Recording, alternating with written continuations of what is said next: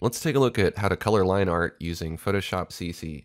Now, depending on what you're working with, you may have to do this a couple different ways. Let's take a look at the first way. If you have your artwork on a single layer and it's just a white background with black lines and you don't have your lines separate on a single layer, what you're going to have to do is you're going to have to separate these from the background.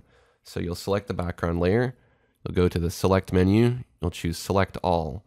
That's going to put a selection around everything that's on your canvas right now. You'll go to edit, cut, then you'll go to edit, paste. What that does is that takes your artwork off of that background layer and it puts it on a new layer here. You can go ahead and rename this to ink so that you know what it is. And you'll want to keep this ink as the topmost layer because you want your color to be underneath your ink. That way you can paint behind the lines rather than on top of them. You'll also have to change this blend mode from normal to multiply. This is the most important step here because this is what makes that white go away. So now we want to add some color. We can do that using a new layer here. We'll call this color. Now you can do your color on a single layer or you can use multiple layers of color. That's up to you and it depends on the complexity of the image. If you're not using very many colors in your piece, you could probably get away with just using 1 or 2 layers. For something like this where there's going to be a lot of different colors, I'm going to categorize my colors. So in later versions of this composition, I'm going to have this character here as a series of layers, this character here as her own layers, and so on. So let's add a color. Let's pick a skin color here. We're on that color layer. The brush that you use is going to depend on how you want to color your artwork. I like to use nice, flat, opaque colors. So the brush that I use is just the standard Photoshop brush here. Any one of these basic ones. These hard edge ones tend to work better because they're more opaque. You want to make sure that your opacity is up to 100% and your flow is at 100%. And if you want pen pressure, you can check this option here. Most of the time you're going to want pen pressure because that helps you vary your brush size. So let's start with this character here. I'm going to zoom in a little bit so that I can see it better. And I'm going to use that paintbrush. I'm going to use the right and left bracket keys to size my brush bigger and smaller. Right now I'm hitting the left bracket key to make my brush smaller. And I'm going to fill in. I like to paint along the edges first with a smaller brush and then paint in the center with a bigger brush. Don't worry about overpainting because if you overpaint, you can use your eraser.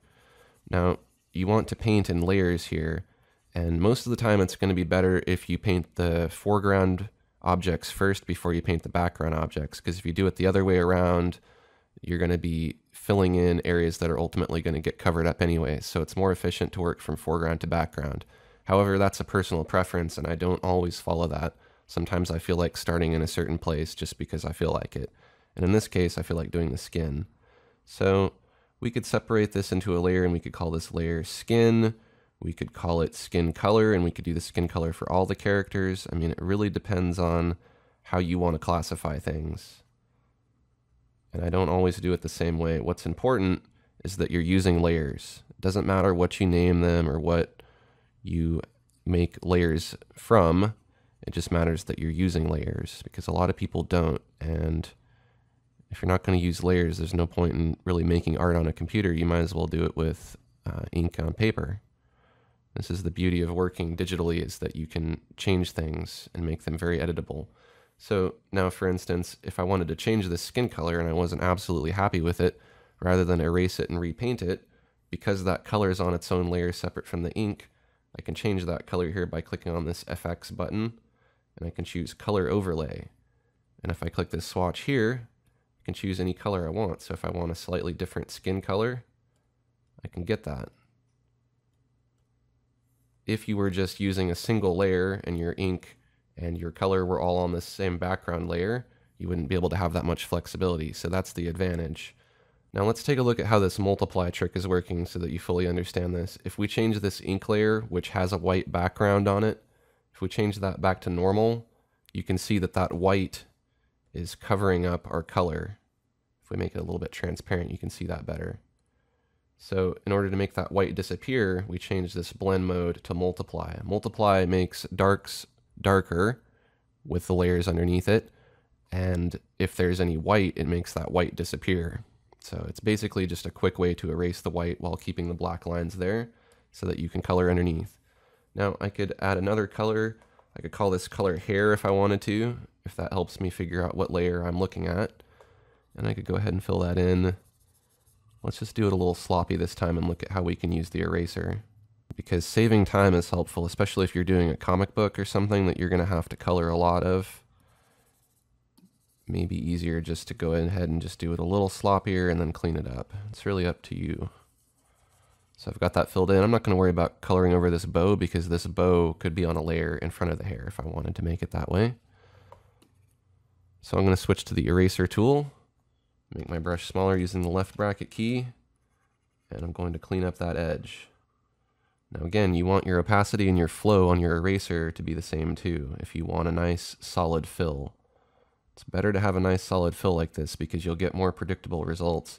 If you start stacking layers here and your layers aren't filled in completely opaque, you're going to start to see the background through the layers and it's probably not going to look the way you want it to, and that's going to be a hard thing to fix later in the painting. So what I do here is after I've done my line work, I call these flats. These are just flat fills of opaque color. I want to make sure that there's no transparency.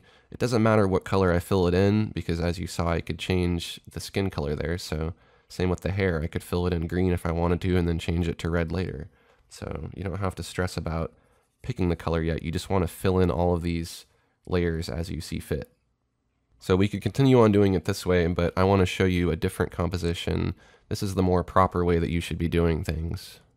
In this composition here, you can see that I have a bunch of different layers and groups. I have Hero, which is this character here, and he has his own ink layer, and he has a color layer. And if I wanted to turn these different colors on, you can see there's a tint, and each layer for his clothing. So his skin is on a layer called Skin. There's this shadow that's on the top of it. That's kind of optional if you want to add something like that, if you want to get that detailed with your work. But you can see these are all flat colors. I added a little bit of shading with some different color variants, but for the most part, it's colored in kind of like a comic book would be. We'll go to Sprite. Sprite is this character on the right, and let's turn the color on for the Sprite. Turn off the tint there so we can see it better. And for the girl, we'll do the same.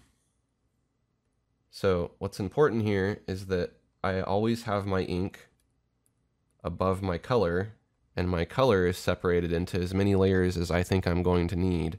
I stack these layers in order from foreground to background because there's no sense in painting in a bunch of the background that you're going to cover up. If I started painting the hair here, it's very likely that I might try really hard to paint in all of these areas here and paint around the shoulder and whatnot. There's no point in doing that because if you paint the skin on a layer over the hair, the skin's going to cover up this area here. The dress is going to cover up this area here where the hair would be. So work from foreground to background when you can and make sure that your layers are stacked in that order as well. Now let's tackle a couple of common questions. The first is, why not just use the paint bucket to just go ahead and fill in all of these areas? Well, the problem with the paint bucket, if we go to this image here and check this out and we pick a color, if we just fill this with the paint bucket on this ink layer, let's say all these layers are flat and we're not even using this ink anymore. Let's fill in this area here.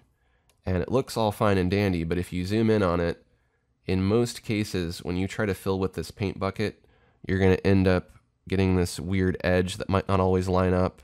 And there might be a little bit of a white fringe in between this black line and your color. There also might be cases where you haven't closed these lines, like on this outfit here. There's no way I can use this paint bucket to fill in this area with this green on the outfit because the paint goes outside of the area here. So it's much easier if you just go ahead and have your ink separate from your color. It's also worth mentioning that if I'm just going ahead and filling in like so, I don't have any control over going back and changing these colors. I'd have to pick a new color and then go ahead and paint this in again. And the more times I do that, the more likely it's going to be that the edges get kind of weird here and you get some weird color issues. It also might start to creep into your line art and start to eat away at the edge there and make it thinner. This is the wrong way to color, not using layers.